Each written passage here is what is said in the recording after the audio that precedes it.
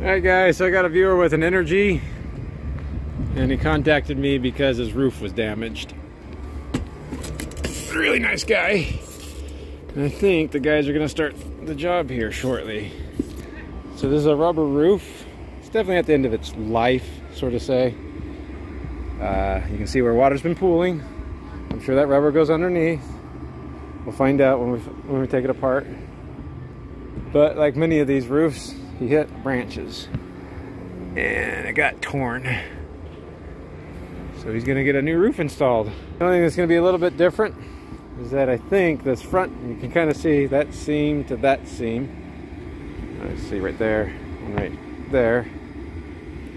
If we, I don't know if you can feel that, it's very, very loose and probably a little rotten. So there's a good chance we will have to repair some rot right there. I may not be able to record this entire thing, but I'll check back in, maybe when it's torn apart, and we'll see how it looks. Well, this NRG, they're starting to pull apart. Wish I could always be everywhere I need to be and see everything. You coming up, Chad? Yeah. Okay. So we already looked at it before. The roof got torn like these rubber roofs are prone to. We got it all stripped off. How's the rot look up front? Not great. Not ideal.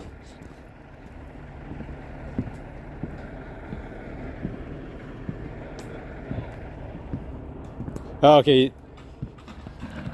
Yeah. Well, would you say the they put the rubber under the front cap? Oh, that much. It's almost like water went straight under there and under the wall. But if this was on top of here and it came loose, it was just gone over there and just a couple little holes. You know what? I feel like I keep saying that for some reason. Like a broken record, James. I'm a broken record here. So I guess probably today the rubber will be pulled off. Well, at that point, be able to see how bad the roof is right there. Doesn't feel so good right now. But the good news is I got my best guys on it. Micah. Oh. There it is. A little quick update, and then next time we check in, hopefully the rubber will be off. Well, looks like I missed a big chunk of it. Well, looks like you got it coming up pretty okay. Yeah, there's only one spot that took a nice piece of wood with it. Doing the old strip method. Find that the easiest. It is the easiest method. Just cut it in strips. It'll come off a lot easier than trying to put it off as a big old heart. It is nice if it bakes in the sun a little bit too. See all that powder coming off in there. That's the white layer. So it looks like snow.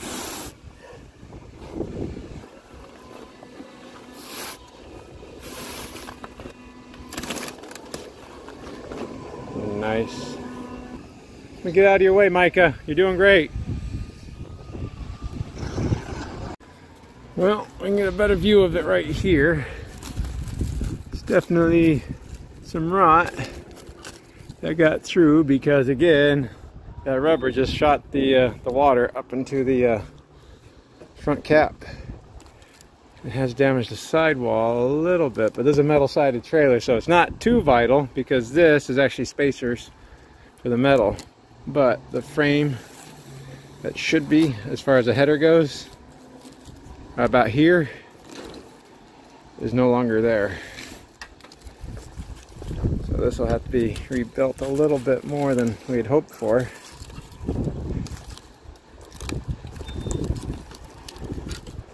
So the good news is that framing doesn't look too bad. The one next to it does look bad, but so if I were to go underneath right here, so this is the problem we run into. All right, these are the holes where the molding was going through the metal and into the roof, but there's no framing underneath right there, so it was only going into this 3/8 inch plywood, and so those screws don't hold on to anything tight. They get loose, the molding comes loose, the water goes underneath it, and you start rotting. So when it was built, it should have had a piece of framing underneath the deck right there. All it needed was a 2x2, just like one of these. But of course they chose not to do that at NRG. Now we're gonna have to do something. So right here at this vent, you can kind of see what I'm talking about. But you can see back here, there's framing. This is the truss. So when the screw goes into the deck, at the front, it was only going into this plywood. And of course, that's not a lot of threads for the screw to grab, but if they would have had some frame just underneath it, then would have cinched really tight, and then that molding would not have come loose. And of course, if the rubber was over the top, even if the molding did come loose, you wouldn't have had that rot. All right, well, there's some of that rotten wood we were talking about. Pretty good kindling. It's not going to hold much. And that's going to be the front right there. So the ceiling's definitely damaged, but it's just going to be very cosmetic. That's going to be the wallpaper right there. Trying to replace the ceiling is one of the hardest things to do in an RV because the entire roof rests on it. So he's going to have to. We're going to have to reframe that all the way front to back.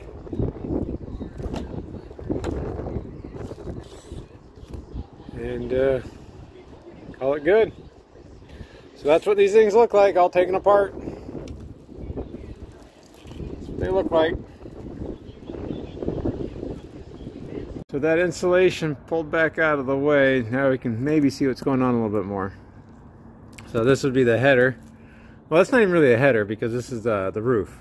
The header will be underneath it, right about there. So obviously that framing side to side needs to be replaced. This one right here is damaged. We'll see how far the customer wants to go with any sort of repair on the side. And we can't truly replace this entire piece all the way back. What we have to make the decision is, let's see, the rot pretty much ends right where that hole would have been. So we should be able to put a frame across right there, maybe put a daughter across it, that way it becomes a little bit stronger, and then reframe from that point. A lot of it just depends on how much the owner wants to go into it and take it apart, because to try to take this piece of metal off, remember these are built from the top down, so the last piece is the bottom one, so in order to get this piece off, all those pieces below have to come up. So that'd be quite a big expense. Basically, then take the entire sidewall apart just to try to rebuild this frame. So the hope is that we could maybe peel back enough to get where we need to get. There's the rotten deck right there, and yeah, and that's why it's getting replaced right there. So one of my biggest concerns about coating a roof or doing a bed liner type of roof on an RV was that you're really only doing that because the roof's at the end of its life and likely there's some issues on it. And if you're just coating the top of it and you're not taking a look and see what's going on underneath, you might have a lot of rot or structural issues. Ooh. What you got going on in there, Chad? I'm gonna pull these screws out so I can pull that one rotten 1x3 out. Oh, that's what's holding the cabinet up. Just. They're side screws in the sides. Okay. Oh yeah, underneath, probably in the side too. Yeah, and the bottom should have something, because there's nothing over here.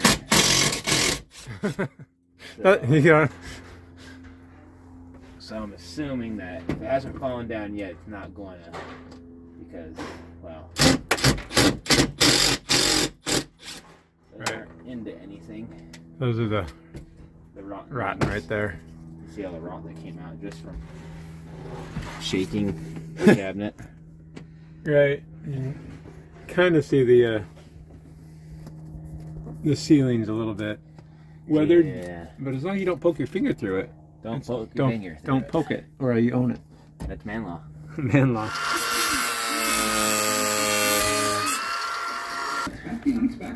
I mean, it's still probably screwed or right here. It's got a staple on the end.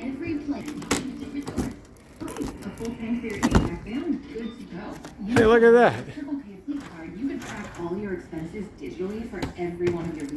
Made a pony stick. Primitive Chad. Almost looks like it goes on fire at one time. Almost. Weird. Water and fire do the same kind of damage.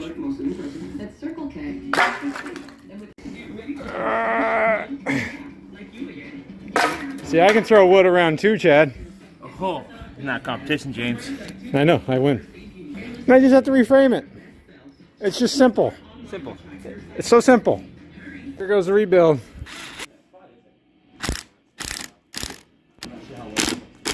First piece. Third piece. Well, that's first. That's second. Now we can start framing.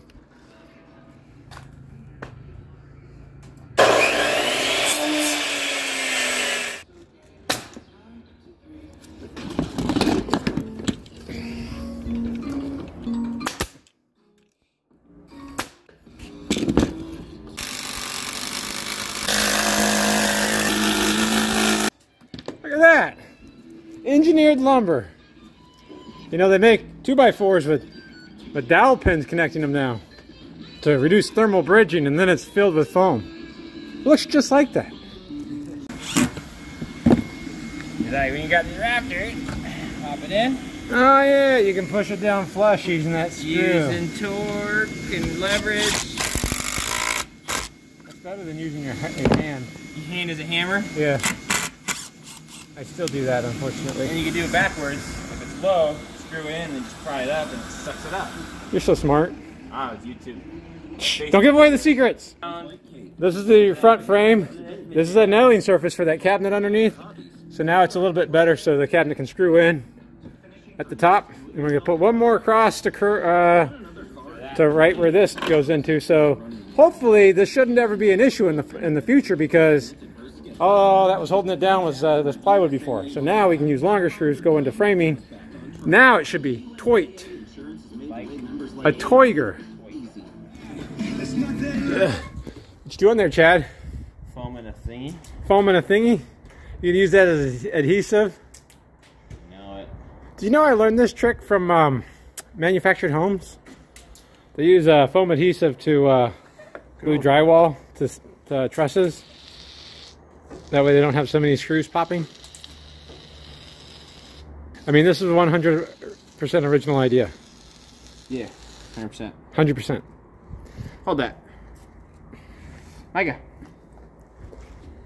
So this is the last little bit of framing to go on there. This will be the nailing surface for the roof.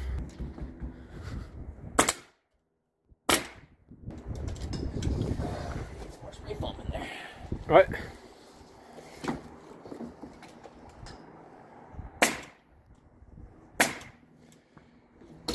So now it'll just fill the gap, and it's not vital. It didn't have to be there, but it doesn't hurt.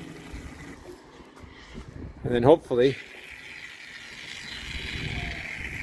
we won't have water going in the front cap again. It's very nice of you to add a little bit of insulation. You're so good. That's what they call me. Nice guy, Chad. Nice guy, Chad. That's just the ceiling right there. And now, when this cures, it'll be stuck. After this, add the insulation, fiberglass batten insulation, put the deck on, and then we'll put a roof on. Just mark that so we know where to, when we put that on, where to staple. You're so good, Chad. Try sometimes. Marks there, put the thing on there, snap a line across the other marks, and we're good.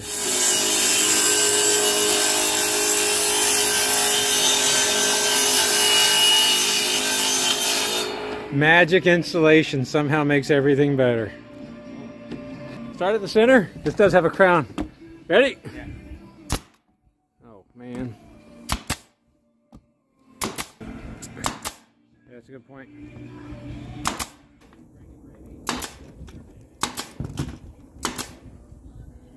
Down there. I don't know either. Shake back.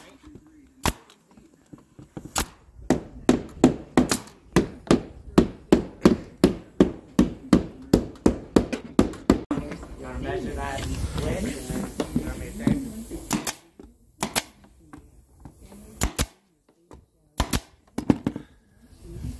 Alright, so now when this comes down, look at that, it's going to screw right there. 217 1/4. Yeah. Alright, so there it is. It's been reframed. We got a new deck. And even though I can't see it, there's a weird sort of curve on there. By design. By design. Classic NRG turbo. Ugh. So, we lay down there. It's got a compound curve on it. Should be nice and strong now. Of course, we want to try to ensure that this won't happen again with the whole water going under the front cap. So we're going to go ahead and staple this down because we have that to staple it to. And then when we put the roof on, the rubber will go over the top of that, and then the molding will go on top of the rubber. Now if this lets go, the molding lets go, the roof will act as a shingle directing on the top of the metal. That's the idea. Chad thinks it's a great idea. Great idea. Good idea. Mikey also agrees.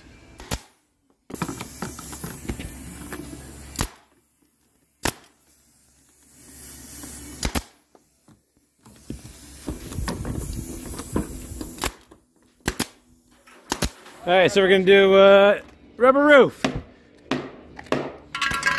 Got it. First time. That's a pretty big snake you got there, Chad. So it's rubber because you can tell because it's black on the backside, and it's, well, this one's Dove, but I don't think you'll find a difference between Dove and white. It's a little bit more gray than it is white. Fiber. You know the drill, Chad. We just roll it out, make sure we're on there square, then we'll roll it back halfway and glue it down. You know, like we do. You know, Same old. like we do. The good old glue method. James is like, no, don't cut it. No, no. James, you have to cut it.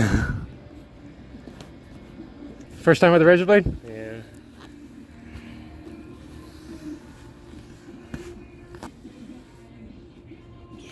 Yeah.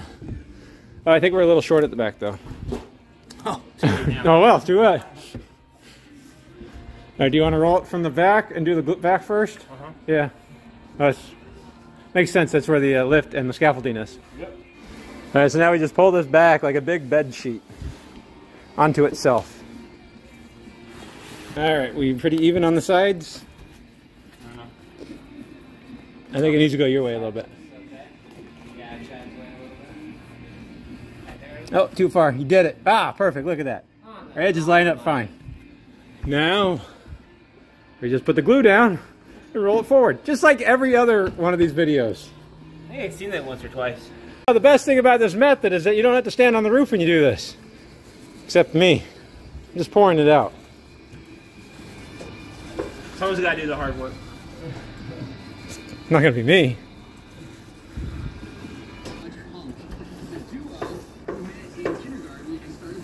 Hey guys, Chad needs to catch up. Always.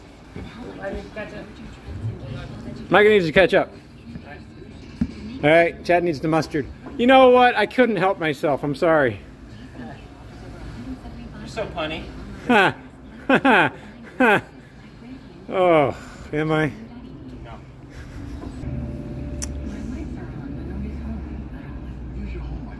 Oh, you got a bubble at the end. Right at the end. Right at the end. Oh, it's gone. All right, magic brush. Where we take it to? I don't know. I wasn't paying attention. Right about here, because that's where you had to reach to. Up there? Yeah. I feel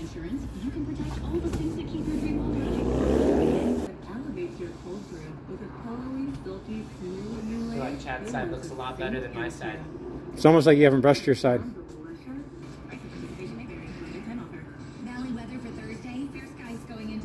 So we're here. Keep going forward.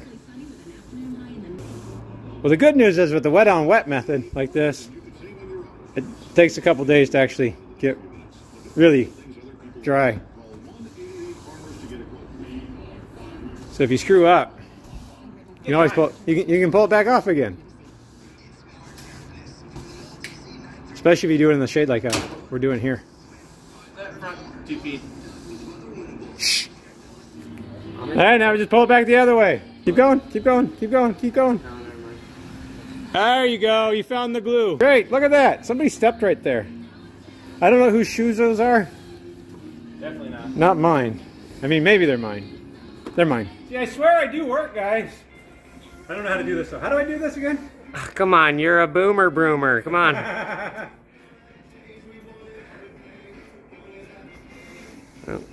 Just getting all the air out of there so this glue can cure correctly. If I could get my words right. It's okay. I always get it wrong. But the rest of the roof there's looking pretty good. Good job, James. Good job, Chad. Chad didn't help. Did you bring us the waters at least? Part time. Of course, the key to doing this so we don't get ballooning is because we want to make sure that we get wet on the rubber itself. We don't want it just be like a sticker. We want it to be incorporated. Wet on this, wet on the deck. And then they become one. All right, well, now the new membrane is down. We'll let that cure and put it all back together. There's nothing special about putting this back together. We're gonna go ahead and probably skip ahead to this whole thing being done because you saw the deck rebuild and the membrane put down. Everything else pretty standard. All right. So making great progress, putting everything on, right, Micah? Sure. So here we go again. We're gonna go. The rubber's gonna go over the top of that cap now. So there's the metal that would be part of the cap. And now the molding's gonna go over the top of that. Now, if you remember, we actually put some framing in right here. So these screws will actually grab onto more than just the plywood there. The plywood. It'll grab into the frame that we put on. We framed it. Because we framed it. Just like Chad said. He has to put a black tank in. Ha ha ha ha. You always see the fingers in these gloves. So that's what we're going to do. Now if these screws give way again, at least the water would just go underneath and over the top of this wall, not into the wall. But again, that's why you do want to check your roof at least once a year. So we're just using these, I don't know, number 8 2-inch long ones. So this would be plenty long enough to go through the deck and into the frame. It should clamp everything down nice and well.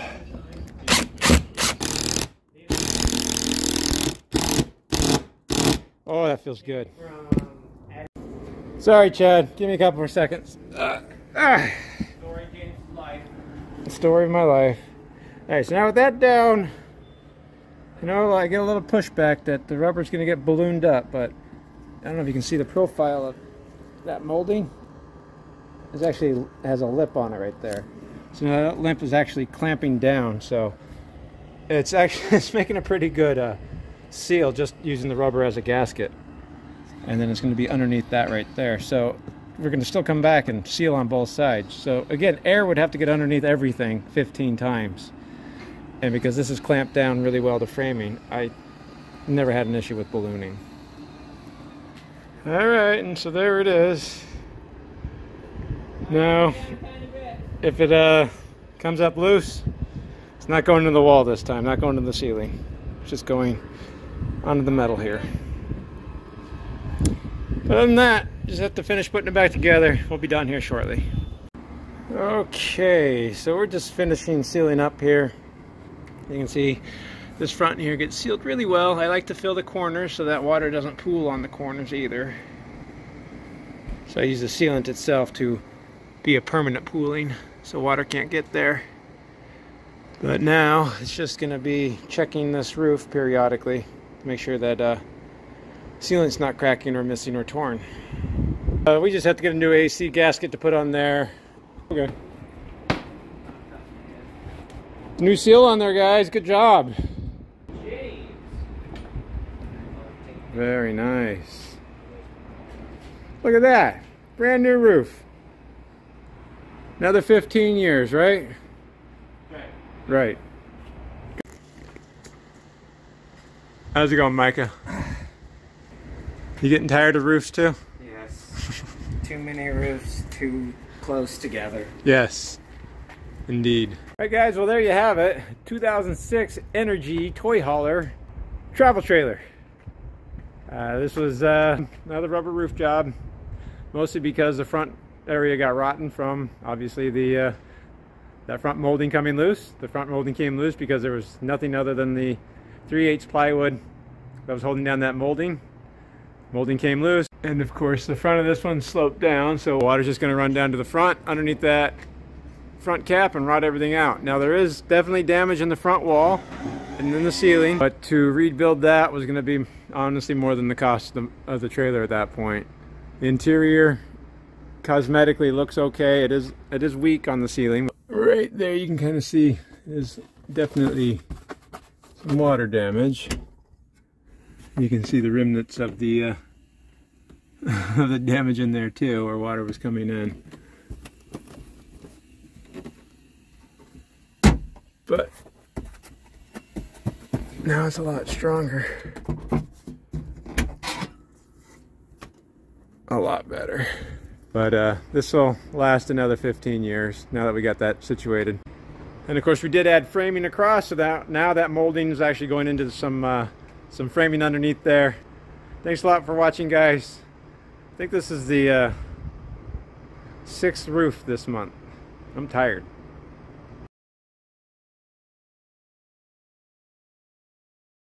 Now, much like that bounder roof job, that was another viewer that asked me to help out, and I was really backed up and I wasn't able to help. Same story in this one. I popped in as much as I could to help out. The guys here at Cassone's will finish up, and unfortunately I have to head out of town. It's another rubber roof replacement. Hope you guys enjoyed that. It's looking really good. It should last another 10 years minimum, 20 years if they take care of it. Thanks a lot for watching, guys. No, not that way. Oh. There you go. I feel bad just watching you do this. Well, I mean, I don't feel that bad. with the sticks I put in there, so I can climb up it. I think we start at the back because the pipes are in the front. Probably right. Anaconda. So there you go. Look, it's unless you got buns, hun. Rubber roof. I'm gonna get it. I'm gonna get it. Like a man. You want me to do it? Ah, it was my shin. If only you were wearing knee pads. Push down. Need a hammer? Fist your hammers. You know, one day you're gonna regret doing that with your hands all the time. I know I do. There's still good wood on that.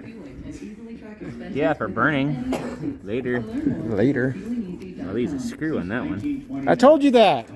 They didn't use a screw on the other side. Good screw, Micah.